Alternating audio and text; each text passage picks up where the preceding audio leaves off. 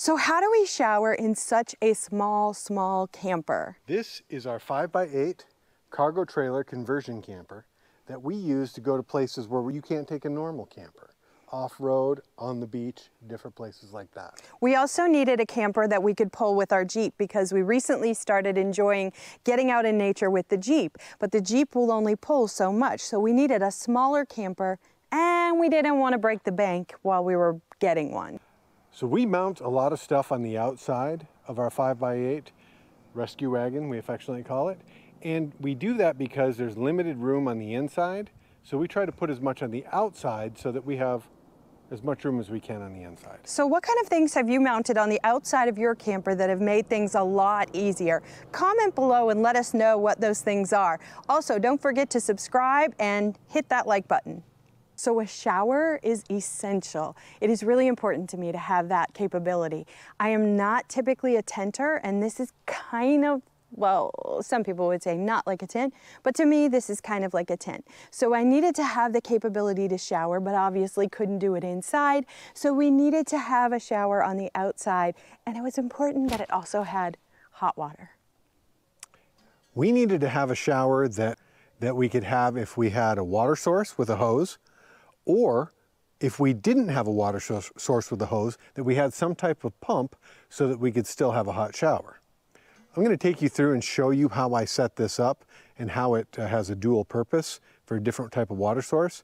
And then later on, I'm going to actually show you how it works. There's a few materials that you will need to have ahead of time before you do something like this. One, you need to get a instant hot water heater that runs off LP tank gas. You will need a baking sheet, a small aluminum baking sheet that you can get from Sam's Club. They have them there if you need them. A piece of metal flashing, some aluminum tape, a waterproof container that will hold the appropriate sized water heater. Everything that I'm pointing out we do have in the link below. You'll need some basic water hoses. This is just an extension piece. You'll need various sized hoses depending on what your needs are. And then you may have to pick up a few pieces at Home Depot to connect the different pieces depending on what you're trying to accomplish. And for the water pump, we got a smaller container that would be a waterproof container for the water pump as well. So you'll need to get a water pump that runs off 110 if you're using a generator, 12 volt if you're running off a battery. You'll need to get 1-inch self-tapping sheet metal screws. You'll need to get some 1.5-inch bolts.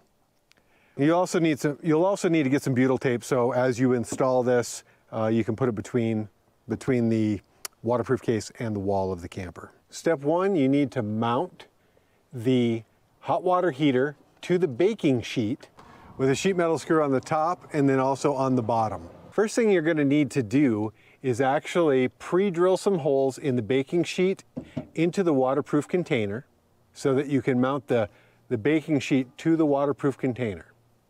The next step is to, with the case off of the, not on the trailer yet, you set that down and you bolt in the baking sheet in behind, both on the top and on the bottom. So that now the baking sheet has the piece of flashing behind it and it's connected to the waterproof container. Once you have those completed that way, then what you're going to do is there's only one stud running down through here. So then what I did is I got I believe it was a 2-inch or 2.5-inch self-tapping sheet metal screw, put one through the top that went into the stud, and then put one in the bottom that went into the stud as well. But before you do that, you do have to put butyl tape on the back so that it will keep everything together. So as you mount this in and you put your self-tapping sheet metal screw on the top and in the bottom, that's what's going to secure this to the camper. Don't forget to put butyl tape in where that's going to go through, because that keeps it sealed so it won't leak into the camper. For the water pump, I pre-drilled some holes where it was going to mount to the plastic. I put those bolts in from behind. Then I also pre-drilled where my stud was down here. And so I mounted the plastic box to the studs with self-tapping sheet metal screws. And then I had bolts sticking out for me to mount the pump onto and then tighten it with a wrench. Now you will notice some rust in there. And that rust comes from being out at the Outer Banks wherever there's salty air.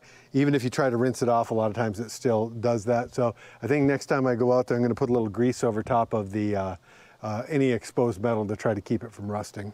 And like always, anytime we're mounting anything to the side of the camper, I always put butyl tape in behind it. That way when you seal to it, you seal the butyl tape to the side, it doesn't leak. As soon as we mounted, one of the first things we mounted right after we got the shower was this propane tank right here, because when you get these hoses, it takes a lot of gas to fill a hose. And if you've got your gas tank somewhere else, it wastes a lot of gas just to get the hose filled up. So we wanted something very close. So when we go to use this, first thing we're gonna do is we're gonna connect our hose to our LP tank. And I leave that connected on the inside here all the time so that I can just pull it out and plug it into this. And we're gonna turn on our gas, and that brings the gas to the hot water heater. Now the next thing we're going to do, we're going to pretend that we're in a campground with a water source first.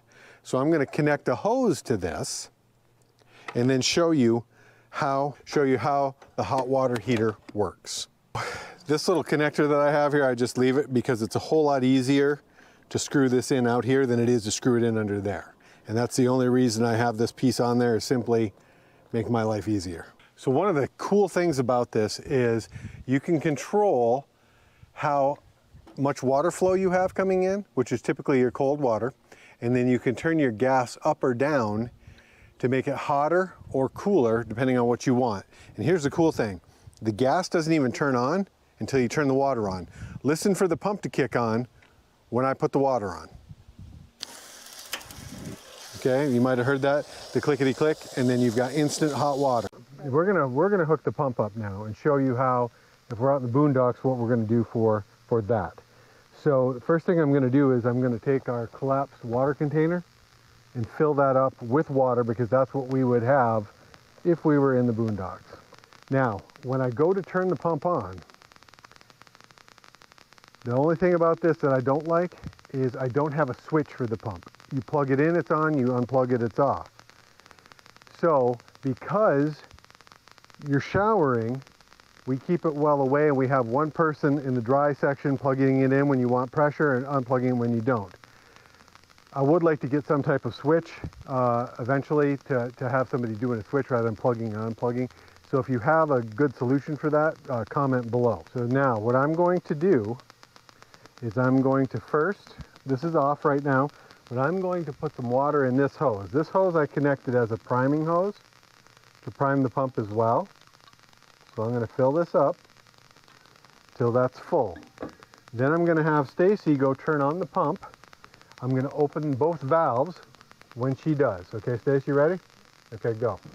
So now you can see, now that it's primed, we've got the water. It's certainly not as easy using the pump as it is using a hose, but it definitely works. And I'll tell you, when you're